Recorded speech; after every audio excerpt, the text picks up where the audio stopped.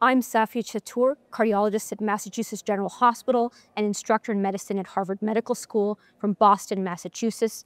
I'm pleased to discuss the risk-benefit trade-off of Finerenone across the spectrum of kidney function in the FINEARTS HF trial.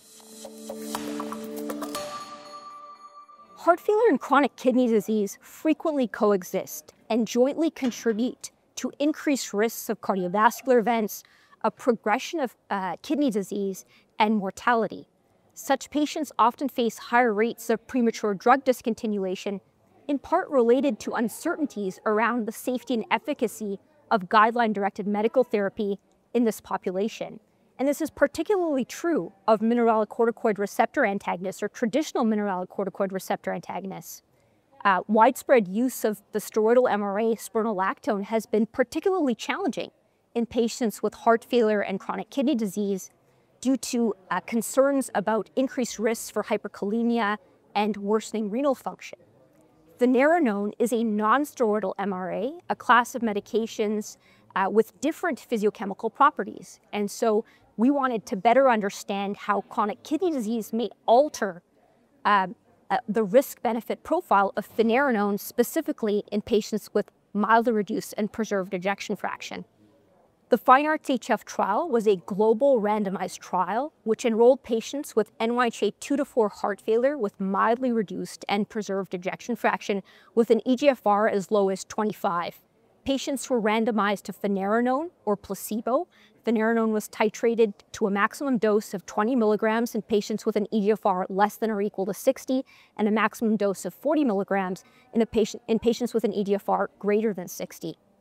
In this post-hoc analysis of the FINEARTS HF trial, we evaluated the relative and absolute treatment benefits of Finerenone versus placebo on cardiovascular and safety outcomes across the spectrum of kidney function.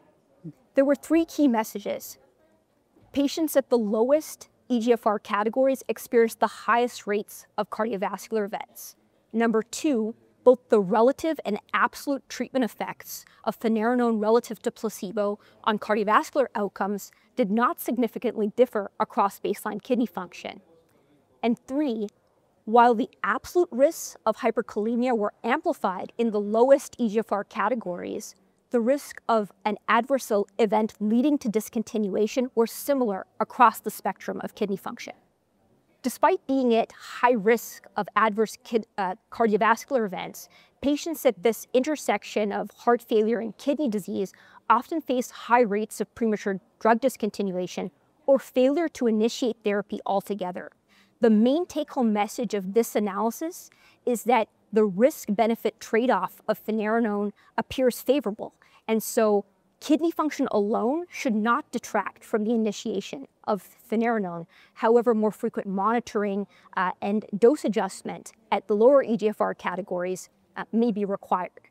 These data also highlight the importance of strategies to improve treatment persistence of MRA, particularly in these high-risk patients with chronic kidney disease. This includes the use of novel potassium binders, as well as combination therapy with SGLT2 inhibitors, which has been shown to potentially mitigate the risk of hyperkalemia and enable more broad use of MRA, a strategy which might be particularly useful in patients with chronic kidney disease. The use of MRAs in heart failure care more broadly remains suboptimal. And this is a trend that is evident across healthcare registries globally. Considerations around the implementation of MRA use is a key next step. As we start to think about real-world implementation, cost is an important barrier. While non-steroidal MRAs may have improved tolerability relative to steroidal MRAs, cost may be prohibitive. And so a key question among many minds is there a class effect? The SPIRIT HF trial and SPIRIT HFpEF trials, which are ongoing, will provide more data around the use of spironolactone in patients with preserved ejection fraction heart failure specifically. What about the use of Finerenone across various clinical settings? The ongoing Moonraker program will provide insight on the use of Finerenone across various clinical settings among 15,000 patients, including those hospitalized with heart failure, including among those with combination SGLT2 inhibitor therapy, and in patients with heart failure with reduced ejection fraction who are intolerant or ineligible for steroidal MRA. Lastly, zooming out, taking a 10,000-foot view of cardiovascular care, there is great imperative to develop best practice in drug implementation alongside data informing safety and efficacy. And that involves exploring innovative new strategies which integrate digital technologies, principles from implementation science and behavioral economics, and leverage learning health systems in order to reduce clinical inertia and optimize cardiovascular care at scale at the population level.